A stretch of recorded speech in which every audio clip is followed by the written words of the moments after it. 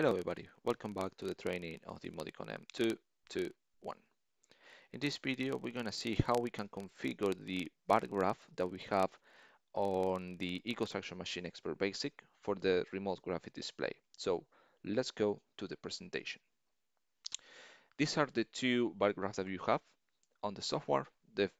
This one is for only one variable and the second one is for two variables, and depend on the configuration that we have, we should be able to modify the value. So you can see here, this is how it looks like on the PLC, on the software, okay, for a single bar graph. You can see here the value. You can modify here the units, and if you want, and if the variable is configured as editable, you can edit the value. And if you select the double, you can here find the two options for edit one for the top one and the second one for the bottom one. And here is the visualization. Okay, and here's something important that you need to know is that this selection that you have for the minimum and maximum value doesn't limit the entry of the value that you have. Okay,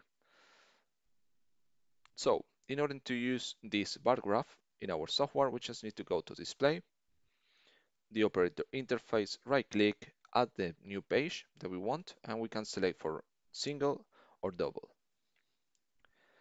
Once it is added, we can see here on the left part that new page that we have, and if we click on the elements, we should be able to see the variable that we want to show in there. Okay, and it's a different view if we have a double. Okay, first you need to assign the variable. Optional, you can select the unit that you have, and then you have the minimum and maximum value just to make the representation of the bar graph. And it's the same for the double, and it's optional the right axis. So if you don't select the right axis, this visualization shouldn't be available. Okay, edit one or edit two for these two. So once we have configured that, the last thing that we need to know or to modify is that we can change the name here of the page and the title, so we can easily identify what are we going to configure. So now what we're going to do, based on the application that we had done in the past, we're going to create a double bar graph template to be called in the menu template that we have already explained. And then we're going to use these two variables, percentage %NW10, MW11, this unit, minimum and maximum value, okay, and enable the access. So this is what we're going to do. This should be the representation. So if we go back to the application that we have, okay, good. What we need to do is to go to display, operator interface, add page. We're going to select this one, double bar graph. Here I'm going to modify the title, config, motor, okay. Here the message, because we haven't configured anything over there. So operator, this one is the new one that I have add. We can change this to conf mod for motor. Then here the elements, percentage %NW10. This one will be seconds. This one will be 0 to 10. We want to write this information over there. You can see how it's gonna be. It looks like this. So percentage %NW11 units, quantity 0 to 20, and this. Okay, so we have already configured this part. So now what we need to do is to call this page in our menu, the menu template, which is this one, add page, the menu template, elements, config, motor.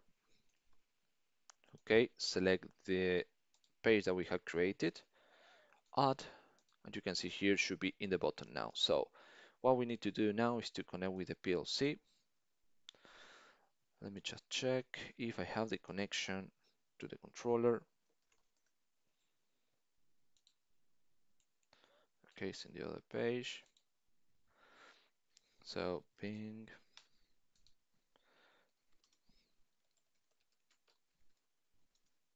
21. Okay, seem to have the connection. Login. Change the view. So PC to controller. Override. Okay, it's downloading something.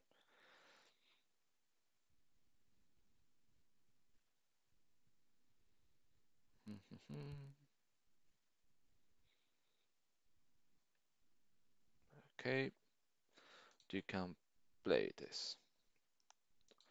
Okay, now if you have this thing that is constantly transferring, you can just remove, unplug it. Okay, then plug it again.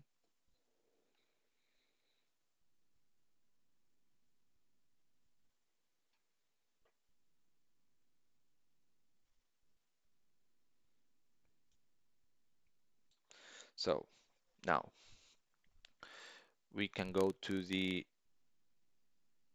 config motor, select. Here you can see the two graph. So let me just create, I believe I got it. Auxiliar, percentage NW 10 and percentage NW 11. So we can configure this.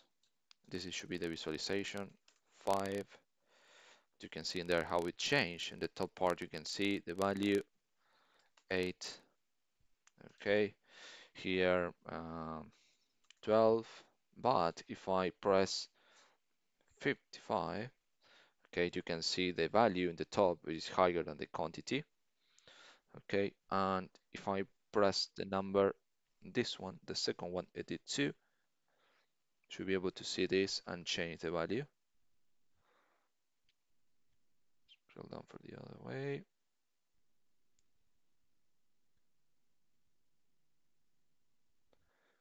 Scroll down. Then you should be able to apply this new value. Okay, apply. Should have the 7. So this is the easiest way just to represent in a bar graph 2 or 1 variable. Okay, and you have the limits, the quantity, and the value that you want to show on the remote display. So thank you very much for watching this video, and I see you on the next one.